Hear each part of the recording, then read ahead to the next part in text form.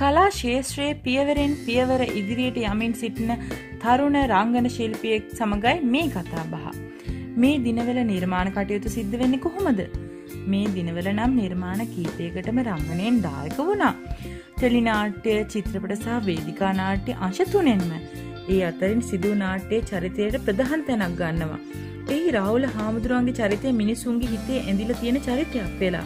ඒ වගේම තිලින බොරලැස්ස අධ්‍යක්ෂණය කරන නෝ පාකින් හරහා ඉදිරියේ වෙනම චරිතයකින් දකින්න ලැබේ.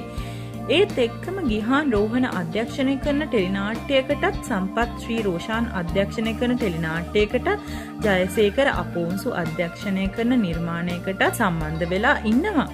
ටෙලිනාට්‍ය පැත්තෙන්. චිත්‍රපට පැත්තෙන් සිසිල් ගුණරත්න අධ්‍යක්ෂකවරයාගේ චිත්‍රපටයක් එන්න තියෙනවා. මිගෙට්ටුවත්තේ ගුණානන්ද කියලා. ඒ මිගෙට්ටුවත්තේ ගුණානන්ද හාමුදුරුවන්ගේ ජීවිත කතාව ඇතුළත් චිත්‍රපටයක්. මම රංගනයෙන් දායක වන්නේ පානදුරේ අරියදම්ම හාමුදුරුවන්ගේ චරිතයට.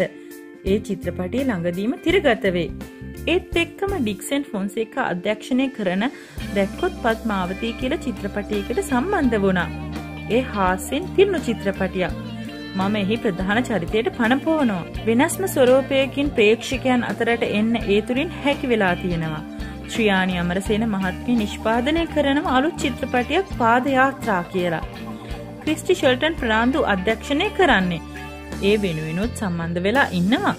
වේදිකාව පැත්තෙන් ගත්තොත් මම නිෂ්පාදනය කරපු කුණ්ඩල කේසී වේදිකා නාට්‍ය තමයි මේ දිනවල වේදිකාගත වෙන්නේ. ඉන්දිකට දැන් වැඩිපුර හාමුදුරු චරිත ලැබෙනව නේද? ඔව්, සිදු නාට්‍ය රාහුල හාමුදුරන්ගේ චරිතේ ඊටාම තැම්පත් බොහෝම භාවනායෝගී චරිතයක්නේ. ඉතින් බොහෝ දෙනෙක් මේ චරිතයට ආදරය කරනවා. ඒ නිසා මට දැන් එවැනි චරිතවලට පොඩි ඉල්ලුමක් තියෙනවා. අලුතින් හාමුදුරු චරිත දෙකක්ම ලැබිලා තියෙනවා. අලුත්ම චිත්‍රපටයක් වන මිගෙට්ටුවත්තේ ගුණානන්ද කතාවේ මම රඟපාන්නේ හාමුදුරු චරිතයක්. ජයසේකර අපෝන්සු මහත්මයාගේ අලුත්ම නිර්මාණයක් වන දියසේන නාට්‍යයේත් මට හාමුදුරු චරිතයක් තමයි රඟපාන්න ලැබිලා තියෙන්නේ. නමුත් ඒ සිදුහි චරිතයේ තරම් තැම්පත් නැහැ. ඉන්දික එවැනි චරිතවලට අමතරව සැරපරුස ජඩ චරිත කරනව නේද? ඔව්, මම විවිධාකාර චරිත වලින් එළියට ආවා. සුදු චරිත, කළු චරිත ඔක්කොම ඒවා ඉදිරියේ දකින්න ලැබේ. ඉන්දිකට මේ ශාස්ත්‍රය තෝරාගන්න හිතුනේ ඇයි? පුංචි කාලේ ඉඳන්ම මම මේ ශාස්ත්‍රයට ගොඩක් කැමතියි. ඒ ආසාව නිසාම රංගන ශාස්ත්‍රයේ ටිකක් නැඹුරු වුණා. 1998 වසරේ සිට මේ රංගන වැඩමුළුවලට සහභාගී වුණා. ශාස්ත්‍රයේ වැඩවල නියැලිලා හිටියා. පාසල් නිවේදිකාවත් හොඳට පුහුණු කරා. ඒ කාලේ ඒ දේවල් වලට සම්පූර්ණ දායකත්වය ලබා දුන්නා. ඉතින් ටිකෙන් ටික තමයි මම බොහොම අමාරුවෙන් මේ විදිහට ගමනක් ආවේ. අද නළුවෙක් කියලා ලැබෙන ප්‍රතිචාර කොහොමද? ඇත්තටම ගෞරවාන්විත ප්‍රතිචාරයක් තියෙනවා. මිනිස්සු ගොඩක් ආදරේ, විශේෂයෙන්ම සිදුහි චරිතයට ඉහළ ප්‍රතිචාර ලැබෙනවා. ඊට වෙනස් වූ චරිතයකට යන්න බැරි තරම් ආදරේ. ඉන්දිකට ආදරය කරන අය වගේම අවනම්බු කරන්න හදන පුද්ගලයෙකුත් නිසා ලොකු අක්‍රතැබ්බයකට මුහුණ දෙන්න සිදු වුණා කියලා ආරංචි. ඔව්, ඇත්තටම ලොකු අක්‍රතැබ්බයකට මුහුණ දෙන්න සිදු වුණා. තවමත් මේ ප්‍රශ්නේ හොඳටම බලපානවා.